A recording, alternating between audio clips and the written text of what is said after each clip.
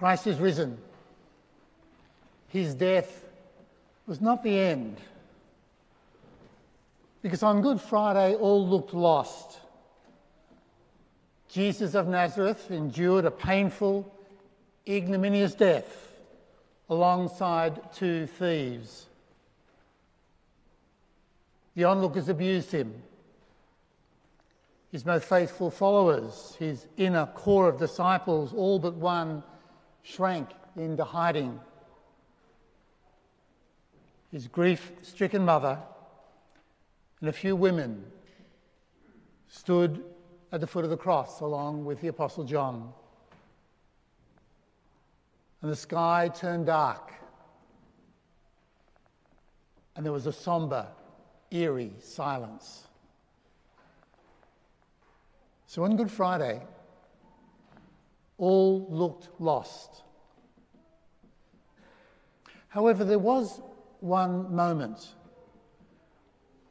One of the thieves crucified alongside Jesus turned to him,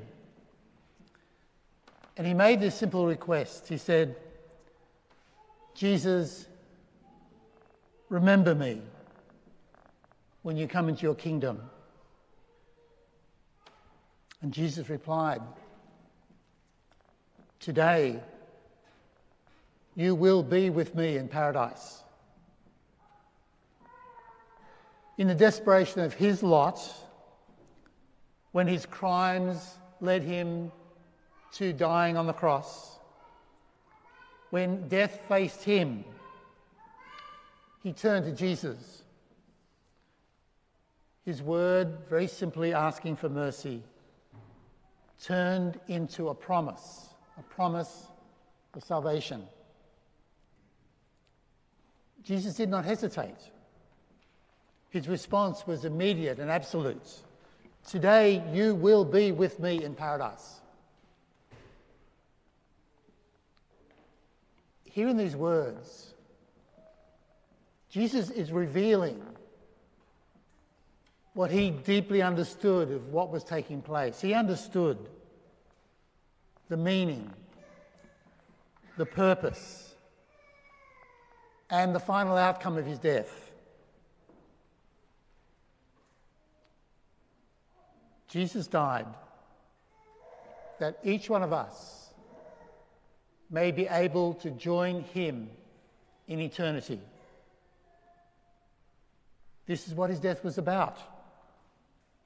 And this is the promise that is offered to each one of us today as we celebrate his resurrection from the dead.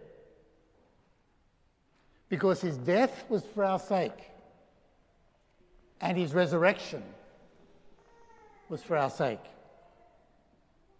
His death was the supreme act of atonement for all the wickedness and evil and depravity that sadly touches and influences the human condition. But his resurrection ushers in the undeserved gift of eternal union with God in the utter bliss of heaven.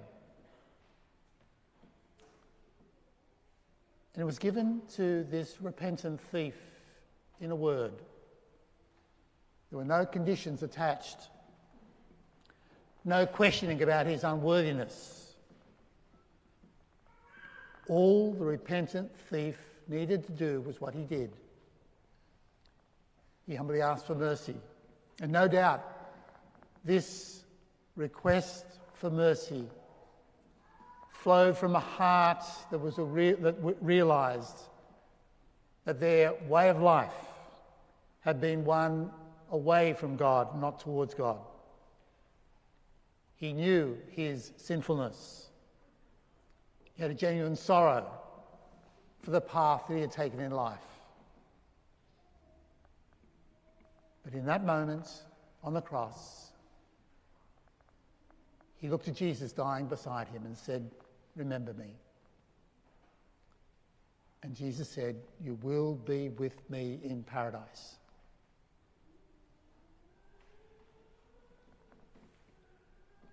It's true, isn't it, that there remains in the heart of each one of us a a longing for eternity, a longing for a final place of peace, of joy, of happiness. Because we know that these experiences are so fleeting in this earthly life. Each person, deep within themselves, longs for life beyond death. And deep within each one of us, there is this sense that life here on earth is only a journey, and it does not end in death. That there is eternal life, and the soul lives even though the body dies. In death, the soul leaves the body and passes into the realm of the eternal. And there, the soul meets the all-holy God, the divine presence.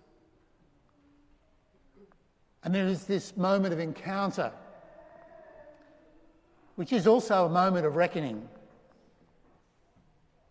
But mercy awaits those of repentant spirits, like the thief on the cross. Just as the death of Jesus, which we commemorated on Good Friday, reminds us poignantly that each one of us will have a moment in which we too will die. And so too, today's celebration, the celebration of the resurrection of the Lord, proclaims that upon our death, we will be taken up into the fruits of Christ's resurrection. This profound reality that we celebrate today finds a very particular expression for us right back at the moment of our baptism. Because when we're baptized, we appropriated the salvation that Christ won for us by his death and resurrection.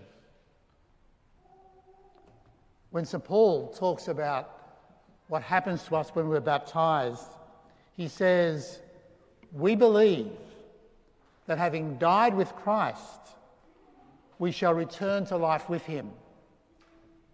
See, baptism is a dying. It's a dying ultimately to self. To say, I will not live for myself alone. I will live for God. I will live for Christ. There is a dying associated with our baptism. But that dying is precisely that we might live. So the Christian shares in the mystery of Christ's death and resurrection at the moment of his baptism. This has been quite boldly and in some ways provocatively expressed by one of the great fathers of the church, a man called St. Athanasius, who lived in the 4th century. And he says, God became man so that men might become gods. There's a profound truth in this. In our theology, it's described as the doctrine of the theosis. Now, theosis is a process by which a person is transformed and united so completely with God that the person becomes by grace what God is by nature. St. Peter talks about the idea that when we're baptized, when we become Christians, we share in the divine nature. God enters into us. This is the dignity that we have as Christians. That's why St. Paul can say that we've become sons and daughters of God by our baptism. And so we can cry out with great affection and gratitude, Abba, Father. We've come into a life in God, a life of grace. St. Paul says, "Blessed be God, the Father of our Lord Jesus Christ, who has blessed us with all the spiritual blessings of heaven in Christ." Heaven's blessings have flowed in upon us when we were baptised. So when we are baptised, we are now living under the blessing of God. So my brothers and sisters, today when we celebrate the resurrection of our Lord Jesus Christ, we realise that we are already caught up in the resurrection of Christ. It's not something just awaits us at the end of life. Here on earth, now as we live our lives, we're being fashioned and prepared for heaven, for final union with God. In a wonderful chapter in St. Paul's letter to the Romans, chapter 8, St. Paul, in speaking about the dignity that we have, says, and if we are children, we are heirs as well, heirs of God and co-heirs with Christ, sharing his sufferings so that we might share his glory.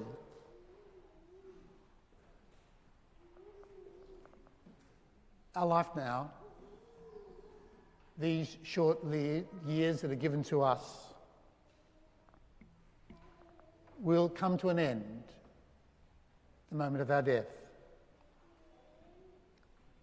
But that moment is also the moment which we are drawn into the power and the glory of the resurrection of our Lord Jesus Christ. The moment of our death, what we celebrate today, has immediate effect upon our lives. St. John says, and we know that when he is revealed, we shall be like him, for we shall see him as he is. My brothers and sisters, at our death, we will meet the risen Christ. And if our hearts are oriented towards him, if there's a genuine repentance within our hearts and spirits,